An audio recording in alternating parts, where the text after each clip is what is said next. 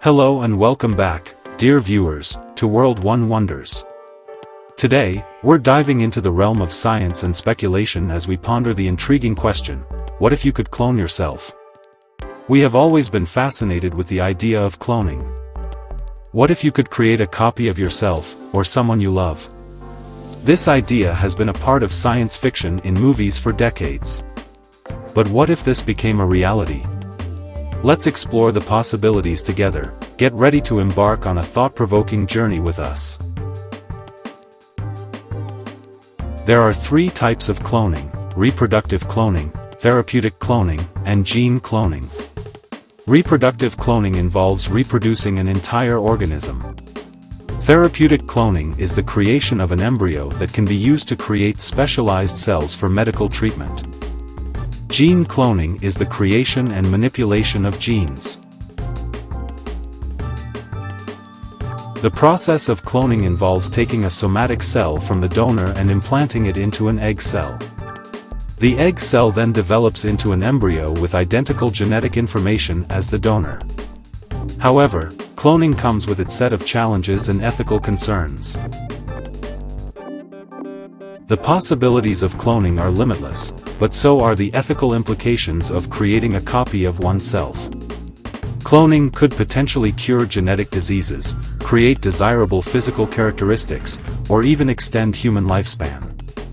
But what could be the long-term consequences of playing God?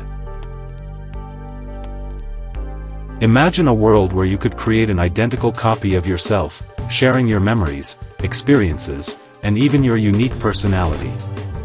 The concept of cloning has captivated minds for decades, blurring the lines between science fiction and reality.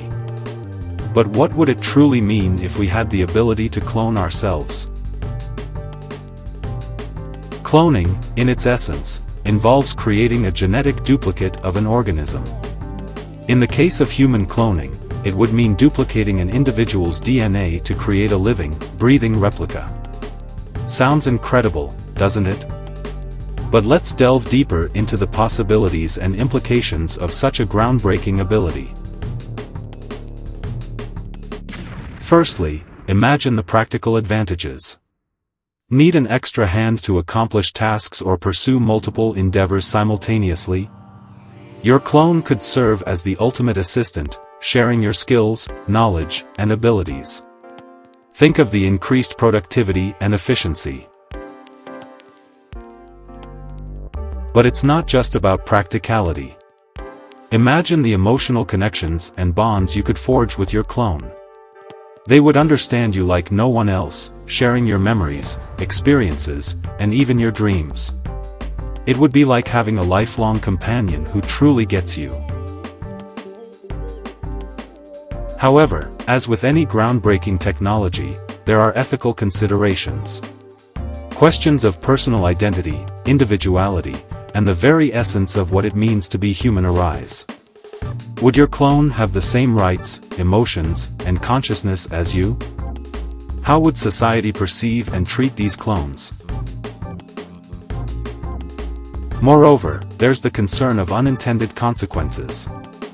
What if the cloning process goes awry, leading to unforeseen genetic abnormalities or health issues? As we explore the possibilities, we must carefully navigate the ethical, legal, and scientific landscapes that surround this controversial topic. Ultimately, the idea of cloning ourselves raises more questions than answers. It challenges our understanding of identity, relationships, and the very fabric of our existence. It forces us to ponder our place in the universe and the potential impact of our scientific advancements. Thank you for joining us through this video. I hope this video has given you a lot to think about regarding the possibility of cloning. Although it has some upsides, there is a lot of unknown consequences that may arise from such an action. I hope you enjoyed this journey through the science and ethics behind cloning.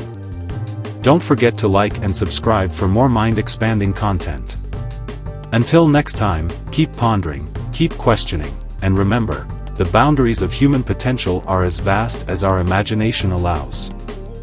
This is World 1 Wonders, signing off.